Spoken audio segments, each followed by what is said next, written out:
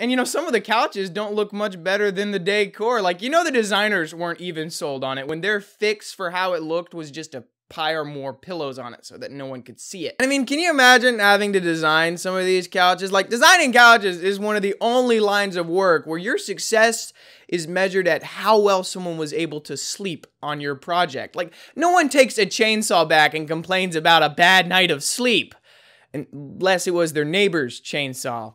In which case, I kind of understand that. And you know, the buying experience is very unique. Like, no other store do you walk into and are just like, I'm gonna sit on everything.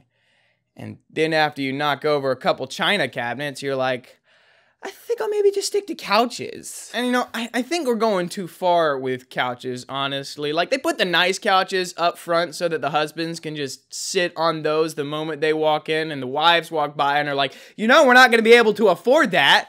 And he's just like, why do you think I'm sitting on it now? And you know, they're getting advanced too. Like, they have reclining lumbar support and heated cup holders, but somehow I'm still able to find crumbs under it of food that I've never eaten. Like, there was one couch and it had a light in the bottom of the cup holder, I guess so that you can find your drink. But if you need a light to find your drink, maybe you don't need another drink. And when you do ask about how much it costs, they go, well, it might seem like a lot, which is a bad way to start off any conversation, unless it's one with the person handing you your lotto winnings. But then they say, we have financing options.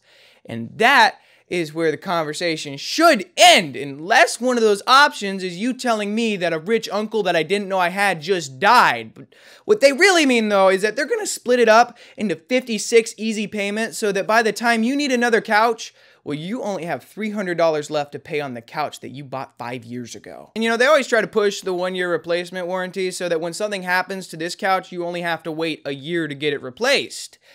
And then when something happens to that couch, you get to spend the next 3 years wishing that you just got a better couch. And they actually sell the ottomans for the couches separately. Like, don't they all come together? What are you guys gonna do with them? You're just waiting for the day that someone comes in and is like, I would like that couch and 37 ottomans. Like, you're the person we've been waiting for. Thank you, sire. Wow. And because I'm stupid, I was thinking about what would happen if a car salesman and a guy looking to buy a new couch were put in the same room and each thought that the other was there for them. Like, the guy selling the cars opens up with, all right, what's your budget?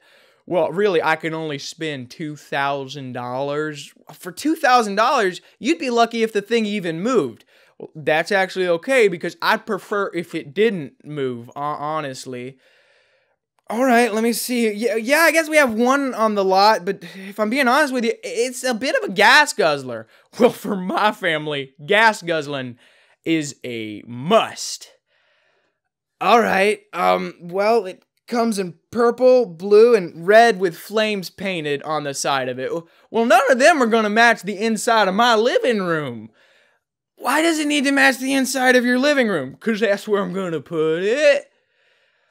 Okay, well, here's a brown one, but it has a bit of a dent in it where it was hit by a car. How the heck did a couch get hit by a car?